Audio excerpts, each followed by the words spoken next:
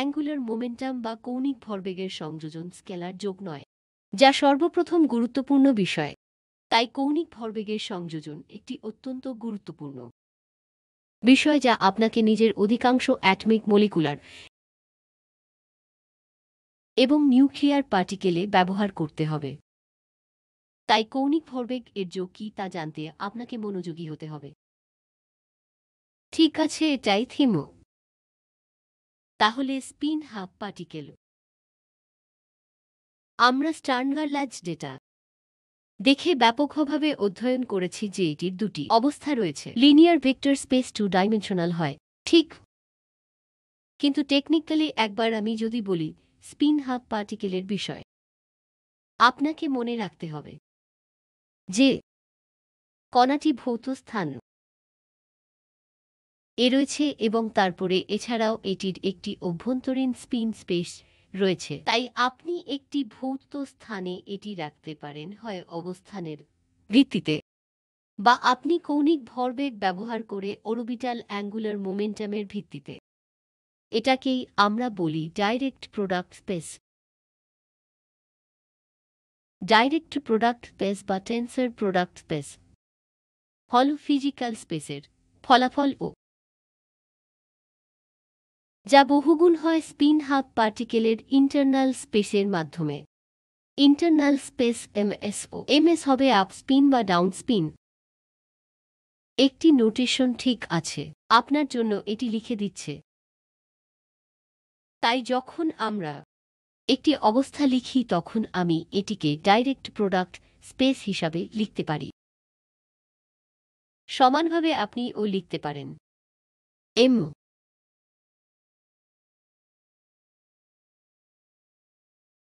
ঠিক আছে, আমি একটি এস দিচ্ছি না কারণ এস হাফ হিসেবে নিচ্ছি। এটাই একমাত্র কারণ এগুলি সমতুল্য। ডাইরেক্ট প্রোডাক্ট স্পেস ও যখন আমি চাই এলো জেড কাজ করবে এল এম এলো এর উপরে এবং এটি এমএস এর একটি পরিচয় অপারেটরের মতো হবে। ধরুন আমি এস করি, জেড কাজ করবে এমএস এর উপরে এবং এটি এল এম লেল এর একটি পরিচয় অপারেটর হবে। স্পষ্ট। তাই আমি এস জেড অপারেটর হিসেবে লিখলেও এটি প্রাসঙ্গিক ও অবস্থার উপরে কাজ করবে ডাইরেক্ট প্রোডাক্ট স্পেসে। তাই এটি হল এল জেড এর ডাইরেক্ট প্রোডাক্ট স্পেসে অপারেট করার অর্থ, যদিও আমি এতে এল জেড অপারেটর হিসেবে লিখব। আপনার জানা দরকার যে এল জেড অপারেটরের মানে এই প্রোডাক্ট। তাই এটি হল ডাইরেক্ট প্রোডাক্ট স্পেস যেখানে আপনার অরবিটাল অ্যাঙ্গুলার মোমেন্টাম বা কৌণিক ভরবেগ স্থান আলাদাভাবে এবং স্পিন অ্যাঙ্গুলার মোমেন্টাম স্পেস আলাদাভাবে থাকে এবং আমরা এর উপরে কাজ করি। তাই যদি আপনার কাছে একটি এলজেড এসজেড থাকে তাহলে আপনাকে এই অবস্থায় এলজেড এবং এই অবস্থায় এসজেড এর উপরে অপারেট করতে হবে। এটি ক্রম পরিবর্তন করতে পারে। কেন আপনি ক্রম পরিবর্তন করতে পারেন আমাকে বলুন। এগুলি দুটি ভিন্ন স্থানে আসে, তাই এল জেড এস জেড হল 0। সেখানে দুটি ভিন্ন স্পেস রয়েছে, তাই এল স্কোয়ার এবং এলও স্কোয়ারের জন্য একই ধারণ করে এল স্কোয়ার এল এম এল এর উপরে এবং এম এস অবস্থার পরিচয়ের উপরে কাজ করবে এবং একইভাবে এস স্কোয়ার এম এস অবস্থার উপরে এবং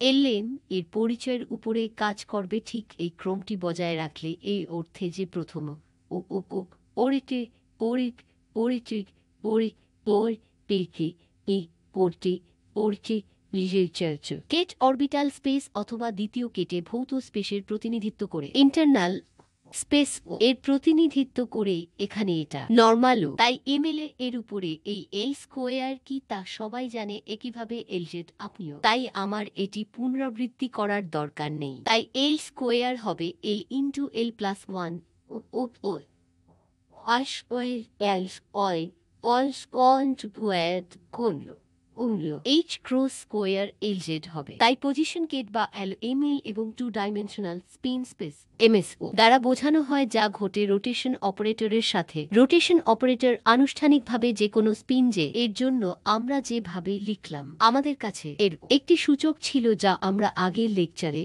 ব্যাপকভাবে আলোচনা করেছি। এটি যে ডট এনও কিন্তু যে গঠিত হয়েছে অরবিটাল অ্যাঙ্গুলার মোমেন্টাম এবং স্পিন অ্যাঙ্গুলার মোমেন্টাম এর সমষ্টি থেকে। সেই যোগফলটিকে ডাইরেক্ট প্রোডাক্ট অবস্থায় দেখতে হবে, কারণ এলজেড কাজ করবে এমএলও এর উপরে, এসজেড কাজ করবে এমএস এর উপরে, ওর শেষ এমএস শেষ উপরে, ওর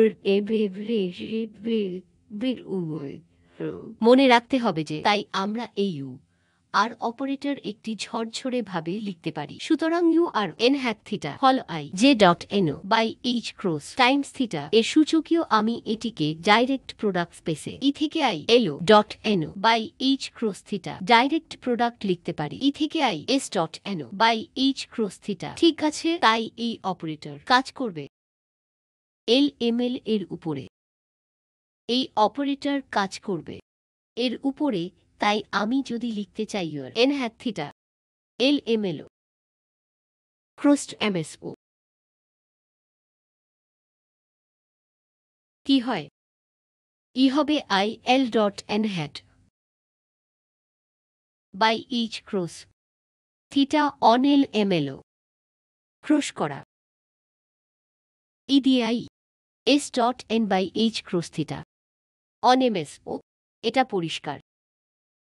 সুতরাং এটি আলাদা করে এটি এই এর উপর কাজ করে এল অপারেটরকে একটি পরিচয় অপারেটর হিসাবে বিবেচনা করা উচিত এমএস স্টেট এবং এস অপারেটরকে একটি পরিচয় অপারেটর হিসাবে বিবেচনা করা উচিত। সুতরাং যে আনুষ্ঠানিকভাবে যোগফল হিসাবে লোকেরা এটিকে অরবিটাল এবং স্পিন অ্যাঙ্গুলার মোমেন্টামের যোগফল হিসাবে লিখবে, তবে আপনাকে মনে রাখা উচিত যে এটি ডাইরেক্ট প্রোডাক্ট স্পেসে রয়েছে। তাই এটি আমি আনুষ্ঠানিকভাবে বলার চেষ্টা করছিলাম যখন আমি যে লিখি তখন একটি প্রোডাক্ট স্পেসে থাকা যে অপারেটরকে এল এম এল অবস্থার এল অপারেটর এবং এম এস অবস্থায় পরিচয় হিসাবে গণ্য করা উচিত এবং একইভাবে এল এম এল এর পরিচয় ফল এম এস এর উপরে স্পিন অপারেটরের সংখ্যা।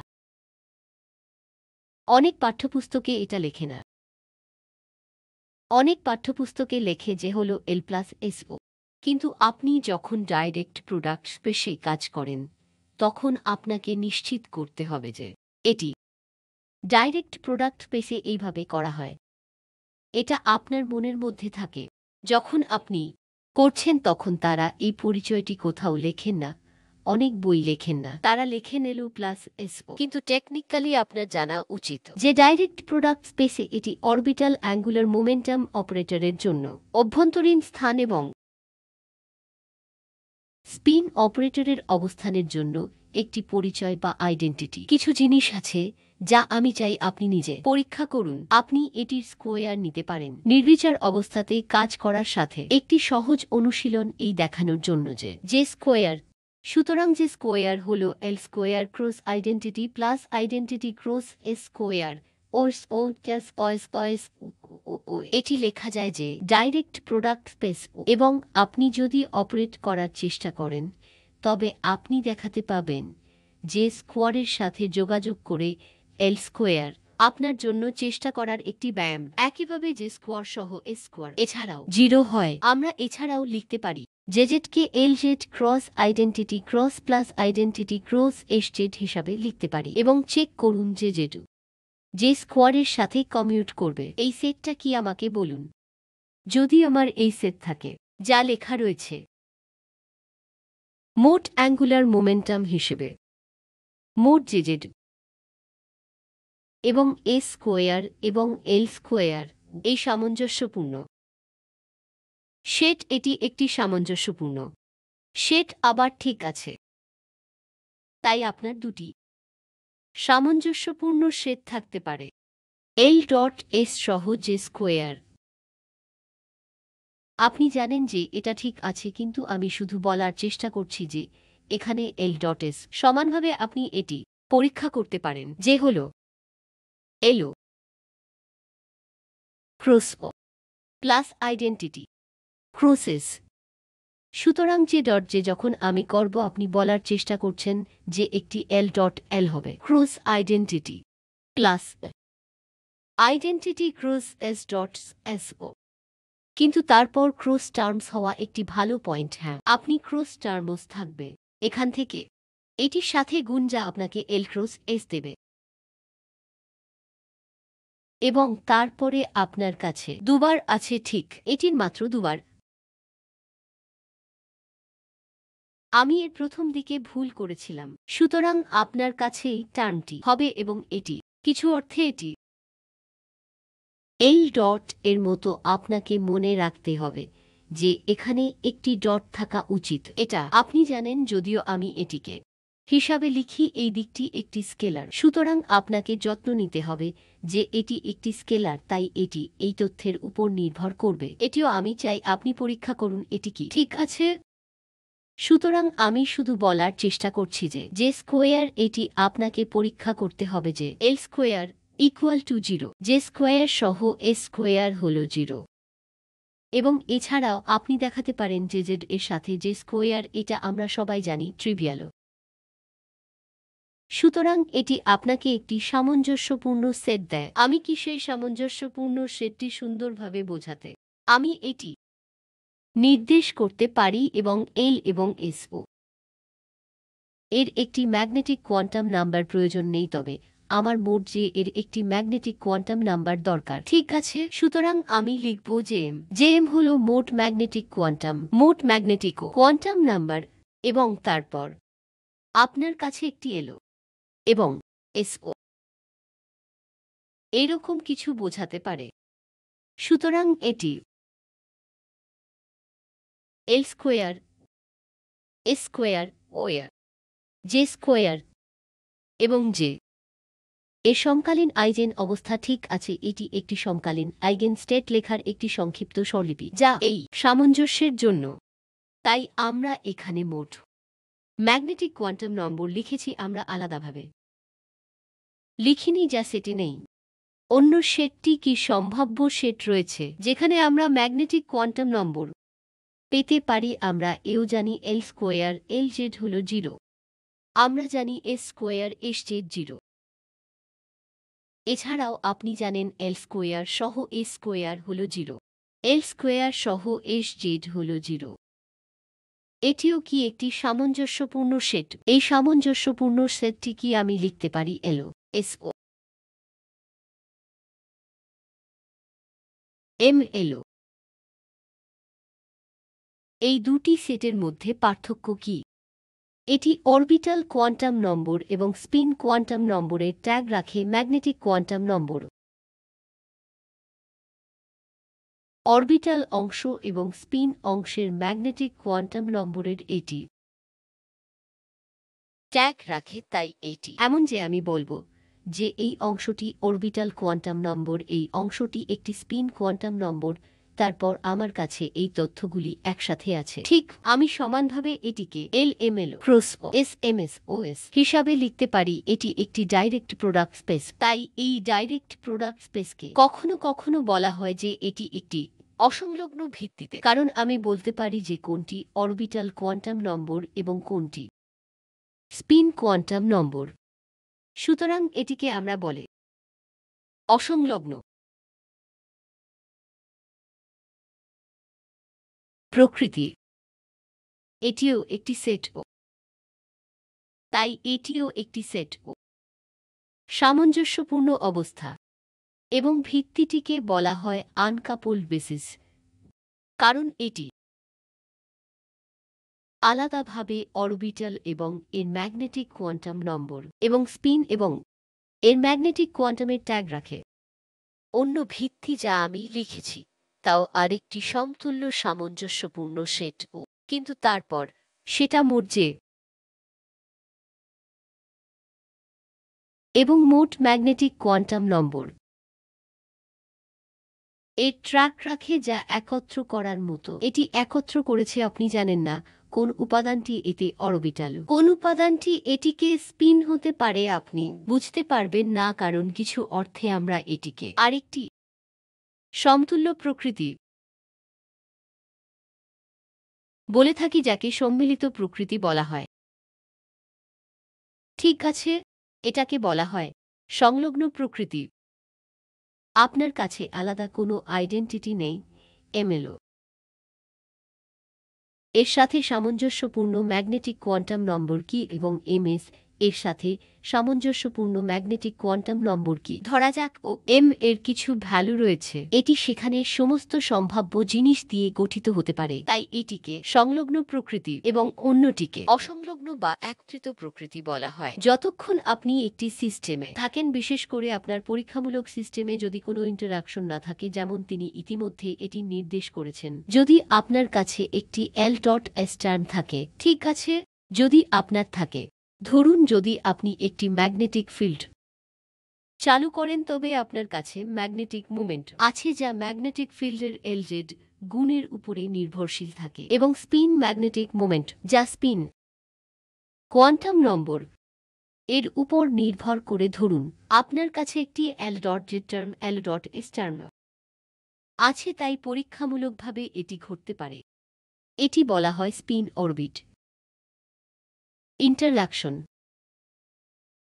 ঠিক আছে, তাহলে সাধারণত আপনার হ্যামিল্টনিয়ান দিয়ে শুরু করতে আমি প্রাথমিক হ্যামিল্টনিয়ানকে একটি মিউ ডট পি বলতে পারে, যাতে B orbital P plus spin P থাকতে পারে। আসুন বিকে জেড এর দিক বরাবর ধরি, বিকে মড পি জেড ক্যাপ ও ধরা যাক আপনার কাছে থাকতে পারে এইচ, যা নয় সমানুপাতিক ও Lz plus Hz Times B. এখানে Lz আলাদা, PS আলাদা, কিন্তু আমি কিছুকে একটা ইন্টারাকশন চালু করাতে পারি, যা হল L.SO। তাই যদি আমি এই ইন্টারঅ্যাকশন করি, এতে কিছুটা আমাদেরকে সংলগ্ন প্রকৃতিতে যেতে দেয়, কারণ আপনি লিখতে চেষ্টা করতে পারেন যে মোট অ্যাঙ্গুলার মোমেন্টাম কত। তারা এর সাথে কাজ করা শুরু করে আপনি এটি অসংলগ্ন ভিত্তিতে করতে পারেন, সংলগ্ন ভিত্তিতে এটি করতে পারেন, উভয়ই সমতুল্য। সমতুল্য দিয়ে আমি যা বোঝাতে চাই তা যদি আপনার মনে থাকে, আমরা যখন এমএস ভেক্টর স্পেসে এটি করেছি, আমাদের একটি ভিত্তি ছিল, আমাদের আরেকটি সমতুল্য ভিত্তি ছিল, তারপর সেই ভিত্তিগুলি দ্বারা সম্পর্কিত, তাই আপনি পুনঃরূপান্তর করার মাধ্যমে আপনি একটিকে অন্যটির সাথে সম্পর্কিত করতে পারেন। ঠিক আছে, এটি একইভাবে এমন একটি সিস্টেম এর জন্য আপনি অসংলগ্ন ভিত্তিতে বা সংলগ্ন ভিত্তিতে কাজ করতে পারেন। কখনো কখনো সংলগ্ন ভিত্তিতে সুবিধাজনক হবে, এবং তারপরে আপনার এটিও জানা উচিত কিভাবে এক ভিত্তি থেকে অন্যতে যেতে হয়, এবং সেই ম্যাট্রিক্সটি বিখ্যাত ম্যাট্রিক্স। তাই আপনার কাছে LS ও JMO আছে, আপনার কাছে এখনো রয়েছে LS, MLO, MSO, এবং আপনার অপরের একটি ইউনিটারি ম্যাট্রিক্স আছে, এটি তাদের সাথে সম্পর্কিত। ঠিক আছে, উভয়ই সমতুল্য। আমি সমতুল্য বলতে যা বোঝাতে চাই, ডাইমেনশন এই ভেক্টর স্পেসের ও এই ভেক্টর স্পেসের ডাইমেনশনের মতোই হওয়া উচিত, যে আমরা দেখিনি, কিন্তু একবার আমি বলেছিলাম সমতুল্য, যেটি আপনি করেছিলেন যখন আপনি রোটেশন করেন এক প্রকৃতির একটি দ্বিমাত্রিক ভেক্টর স্পেসের। আপনার একটি 3 ডাইমেনশনাল ভেক্টর স্পেসের প্রয়োজন হতে পারে, এটি যদিও বা 2 ডাইমেনশনাল একক রূপান্তর ভেক্টরের মাত্রিকতা নেয় না। এই ভেক্টর স্পেসের মাত্রিকতা কি? 2s+1 2l+1। তাই এটি সেই ভেক্টর স্পেসের মাত্রিকতা যা একটি অসংলগ্ন ভেক্টর স্পেস। সুতরাং এখানে আমি যে কি তা নির্দিষ্ট করছি না যে কি, তবে নিশ্চিতভাবে m-j থেকে +j এ যাবে, যেটি প্রতি j এর জন্য। তাই আপনার কাছে ম্যাট্রিক্স আছে বীজগণিত এর সংজ্ঞা কিন্তু এখানে যে এর অনেকগুলো ভ্যালু রয়েছে। একটি নির্দিষ্ট যে এর মাত্রা কি তা হল 2j+1 এবং তারপরে আপনাকে কিছু যে সমষ্টি করতে হবে যা হল যে মিন থেকে যে ম্যাক্স ও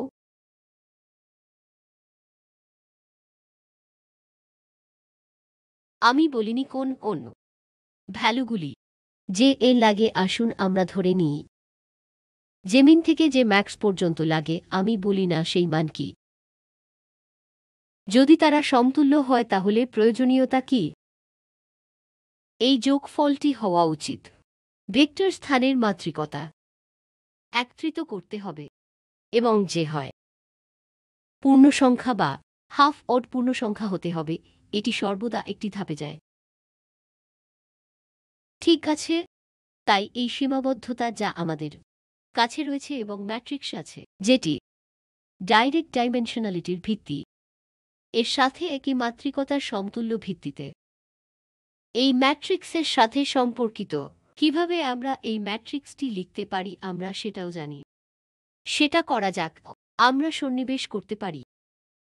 তাই যদি আমি এটা সরি, যদি আমি এটা আমি সন্নিবেশ করতে পারি।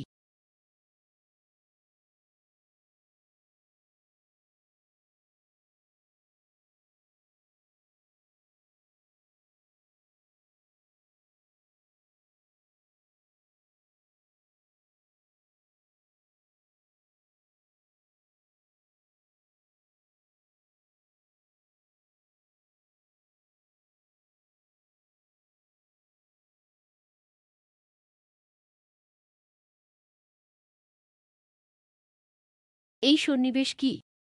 এটি ভিত্তির একটি সম্পূর্ণ সেট ও অসংলগ্ন ভিত্তির সম্পূর্ণ সেট ও ডান, এবং আমি সেই একই অবস্থা রাখছি যা আমার বাম দিকে ছিল। এখন এই ম্যাট্রিক্স উপাদানটি কি?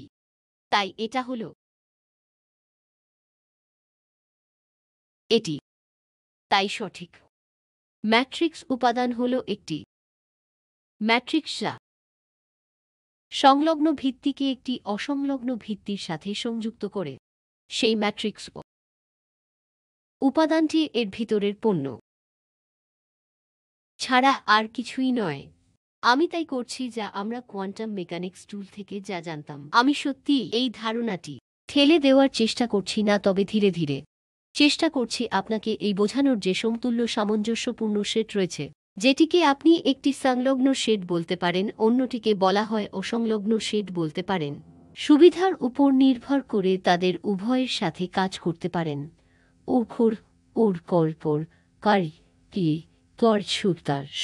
আমি বলেছিলাম স্পিন অরবিট কাপলিং যখন আপনার কাছে সংলগ্ন ভিত্তিতে কাজ করা অনেক সহজ হয়, আপনি অসংলগ্ন ভিত্তিতেও কাজ করতে পারেন। সংলগ্ন ভিত্তিতে কাজ করা ভালো এবং আপনার জানা উচিত কিভাবে একটি ভিত্তি থেকে অন্যতে যেতে হয় এবং ম্যাট্রিক্স উপাদানগুলি শুধুমাত্র ইনার প্রোডাক্ট এর মাধ্যমে গ্রহণ করা হয়। ধারণাটি স্পষ্ট। তাই ডাইরেক্ট প্রোডাক্ট স্থানের জন্য দুটি সমতুল্য ভিত্তি, একটি হল যাকে আমি সংলগ্ন ভিত্তিতে বলি, অন্যটি হল ডাইরেক্ট প্রোডাক্ট ভিত্তি, যাকে এছাড়াও একটি অসংলগ্ন ভিত্তি বলা হয়। বেশিরভাগ বই একবার বলা শুরু করলে আমি অরবিটাল অ্যাঙ্গুলার মোমেন্টাম সহ একটি নির্দিষ্ট পার্টিকেলকে কিছু হিসাবে দেখতে যাচ্ছি। L=1 এবং S=½ তারা এই এলও এবং এসও উভয়কে দমন করতে পারে একটি অসংলগ্ন এবং সংলগ্ন ভিত্তিতে। তারাই এই অরবিটালটি বিশেষভাবে স্থাপন করার বিষয়ে সত্যিই চিন্তা করে না। তারা ম্যাগনেটিক কোয়ান্টাম সংখ্যাটিকে অসংলগ্নতে এবং সংলগ্নের জন্য মোট ম্যাগনেটিক কোয়ান্টাম নম্বরের রাখার বিষয়ে বেশি চিন্তিত। তাই এটি এমন বিষয় যা কিছু বই সব চারটি লেখে না, তবে এটি অন্তর্ভুক্ত। সেখানে রয়েছে